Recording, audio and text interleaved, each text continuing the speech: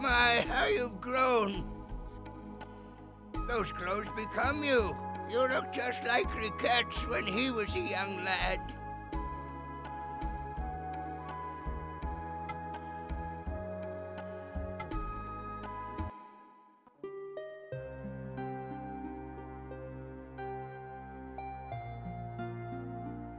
This is a tale of the kingdom of Gehenna Pali that stretched across these lands long ago. Once upon a time, Prince Menek, son of King Syrus, set out with his vassals to hunt in the forest. But in the forest they were enveloped by a thick fog, and the prince lost his way. Wandering aimlessly about, he happened upon a marsh from which grew an enormous tree. Thereupon he heard the sound of sobbing, but he knew not from where. He found a maiden sitting all alone. She was weeping by the marsh. "I am Alcana. I just buried my mother here in the marsh of Uban," she said. And then she looked up at the prince. He was overwhelmed by her beautiful eyes. The maiden stole his heart that day. It was truly a fateful meeting. Thereafter, the prince made frequent trips into the forest. Undoubtedly, he was paying visits to the maiden. The maiden had a strange power. She could talk to the insects and trees. Before long, there began a terrible rumor that the prince's heart had been stolen by a witch. One day the maiden spun silk from fairy cocoons and wove it into a beautiful cloth for the king. But the brilliance of that cloth cast a shadow upon the kingdom. The king was so enthralled by the fairy silk that he sent his soldiers into the forest, where they ravaged for fairy cocoons. The fairies, still in their cocoons, were boiled alive. The king killed them so he could have their silk. The prince pleaded with his father to stop his cruelty, but the king was no longer the man he had once been. Prince Menek was charged with treason and imprisoned in the king's deepest dungeon. He was never heard from again. When the maiden learned of the prince's death, she cursed her fate and lamented the foolishness of man. She then cast herself away into the marsh where her mother lay. As she started to drown, a voice from nowhere whispered to her, "I am Elrum. I shall grant you your wish. Tell me what you want," said the voice. The maiden told Elrum all that weighed upon her heart. The maiden said, "Greed bears destructive knowledge. Its wicked power shall be the end of the forest. All hope is lost. The beasts of knowledge shall never live in peace with the forest. The one light of hope, who I so loved, has perished at the hands of the beasts. I now go to where my love Menek awaits." Thereupon Elrum spoke again. "So you claim that your true love was torn asunder by the greed and hatred of the beasts of knowledge? When light is swallowed up by darkness, I shall unleash ruin upon the land, returning all to the nothingness from whence it came. I have a firm grip upon the darkness in your heart." From that day forward, demons appeared in the forest, terrifying all they came upon, and the kingdom of Gehenna Pali fell to ruin by the swarms of Onibubu, locusts of apocalypse. The demons that haunt the forest now are the beasts spawned by the greed in man's heart.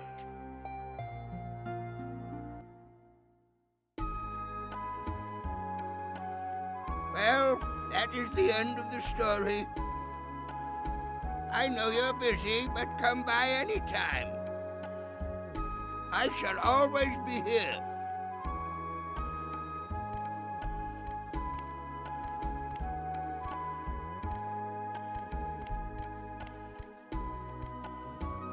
Ever since yesterday, the forest has been stirring restlessly. You must be careful.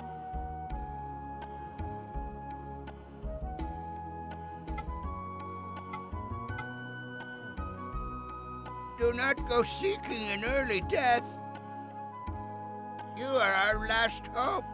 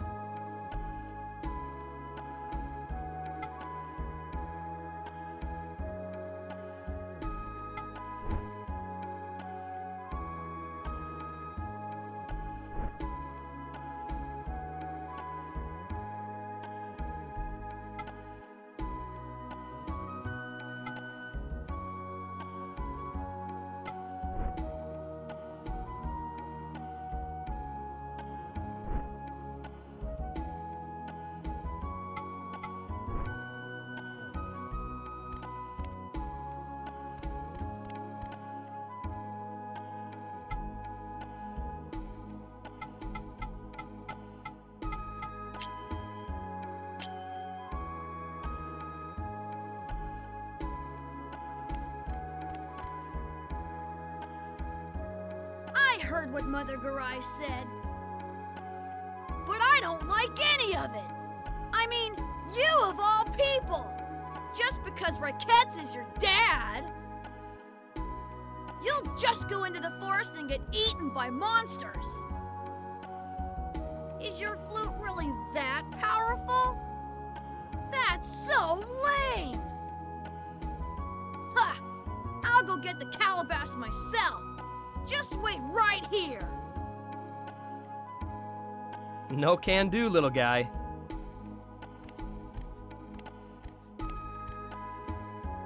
I know how you feel, Louis, but you can't go. You can seek your revenge at some other time. Besides, you know how scary the forest is, right? And how little we can do there.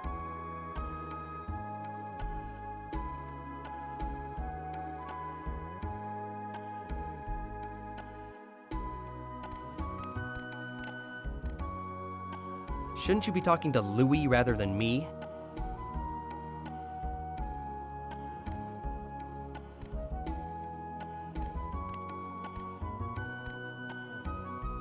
Fine.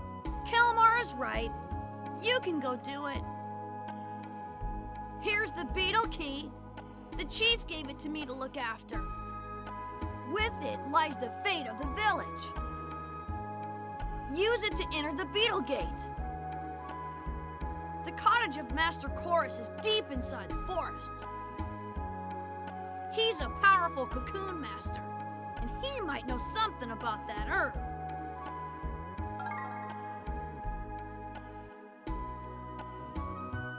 Now what? Get out of here before I change my mind!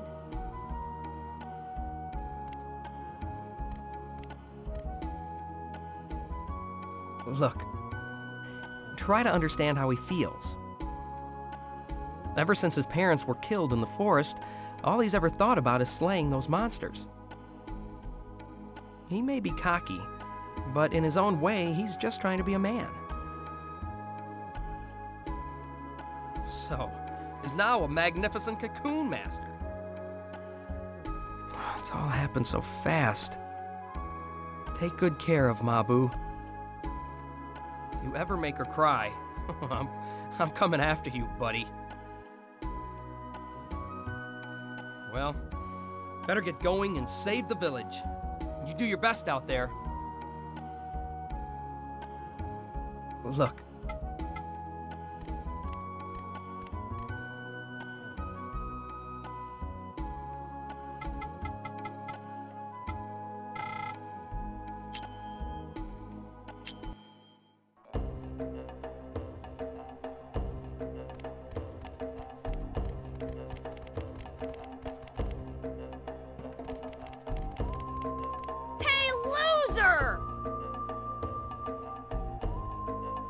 Kelmar was worried, so he asked me to show you the way.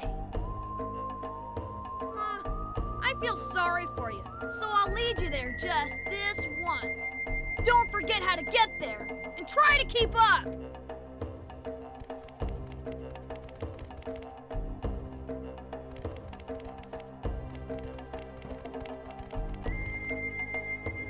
Okay, this is the Divine Barrier. Use the beetle key to open the beetle gate. Duh! The beetle gate is the one to the far right. From there on out, it's all up to you.